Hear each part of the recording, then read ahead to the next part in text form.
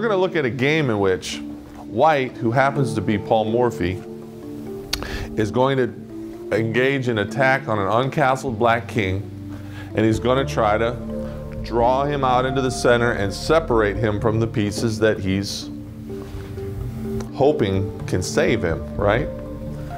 Some of the students that may or may not perform great in the classroom can be good chess players.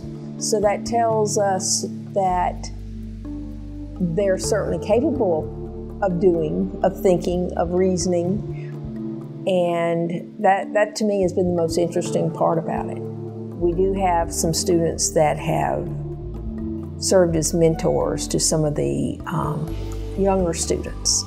The children are learning how to be good sports in a quiet way.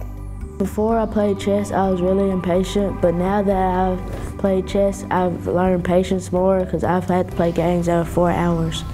And it helps me with my reading and math skills in school. Whenever we're doing stuff on graphs, I could just see it as a chessboard because according to playing, it's just the same thing as a chessboard. I've won a few medals, and then I've won 2 trophies. I won 1 in Louisville, Kentucky. Then I won 1 for 2nd place at the state tournament at Mississippi State. We had a meeting with the Chess Foundation in the spring of somewhere around March of 2015. It's the first time that we heard of this program.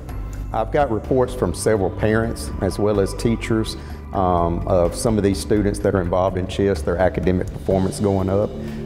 Specifically, one parent came to me to express his appreciation of chess and that his student approached homework differently now.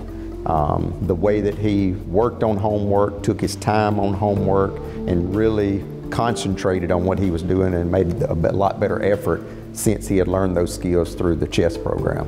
I've been pleasantly surprised at the attention that this has drawn to Franklin County schools and Franklin County itself.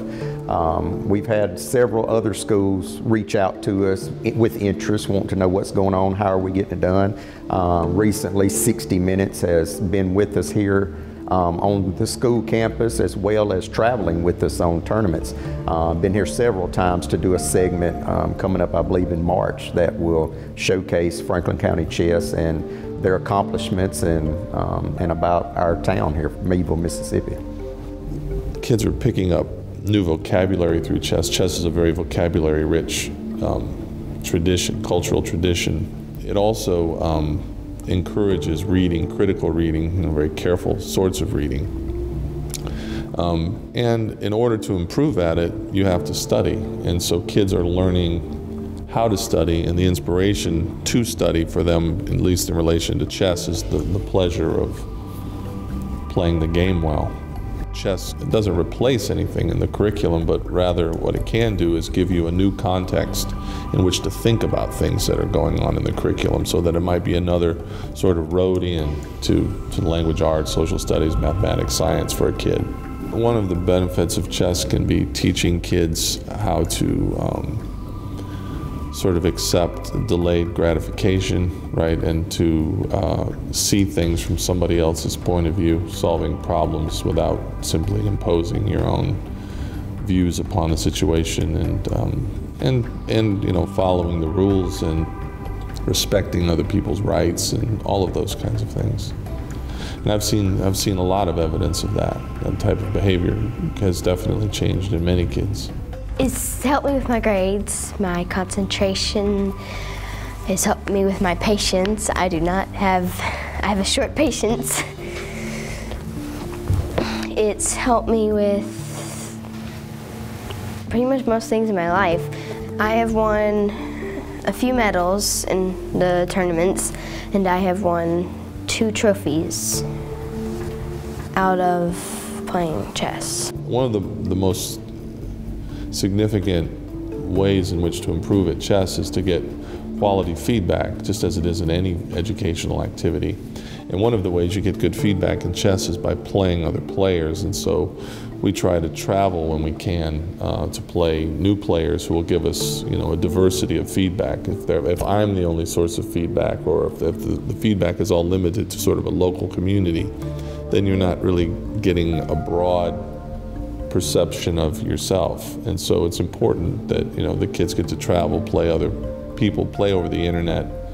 All of those kinds of things make a difference. And again, maybe there are ways in which those experiences in chess might carry over into other elements of children's educational experiences. This building was built in 1913, so it's almost 104 years old now. It was at one point a furniture store, and before that it was some sort of general mercantile store. And we bought it, the Chess Foundation bought it, with the idea of remodeling it and turning it into a kind of chess school. And it was a major renovation, and it's turning out to be a really important, again, complementary educational project that doesn't put any further economic burden on the school system. Everything that the Chess Foundation does with the school system is paid for by the Chess Foundation, so that none of the teaching or these kinds of activities or this facility create any new burdens on the school, which makes it a much more likely sort of model for success